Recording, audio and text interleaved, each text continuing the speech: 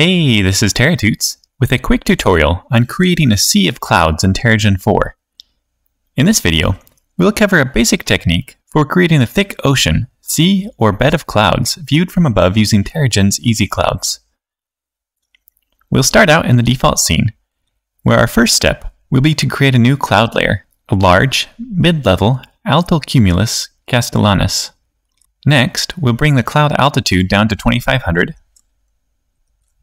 the depth down to 2000, and increase the coverage all the way to 1.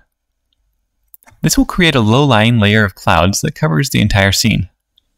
Now, we'll bring our camera up above the clouds to frame our shot.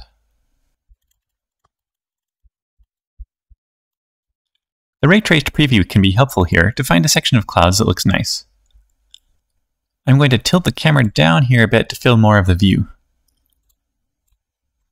Let's come back to our clouds and increase the variation to 1.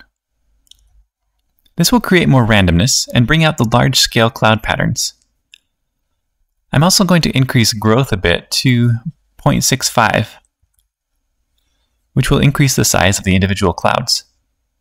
Next up is density. Our cloud density defaults to 0.05, but for really white puffy clouds, we're going to want this up closer to 1. Do note that densities this high take a big hit on render times. I'm also going to bring the edge sharpness down to 1. Next, we'll come into quality and bring the ray marching quality up to 1, which should help with noise in our final render. Finally, come over to the optimization tab and increase millions of voxels up to 50. This will bring out more small-scale detail in the clouds. I've found that you can get a nice look to this type of setup by bringing the sun around in front of the camera so that it shines through the backs of the clouds a bit while still lighting the tops as well. Let's bring the exposure down just a hair to try to avoid blowing out the whites. And with that, we'll render. And we're flying over a thick sea of clouds.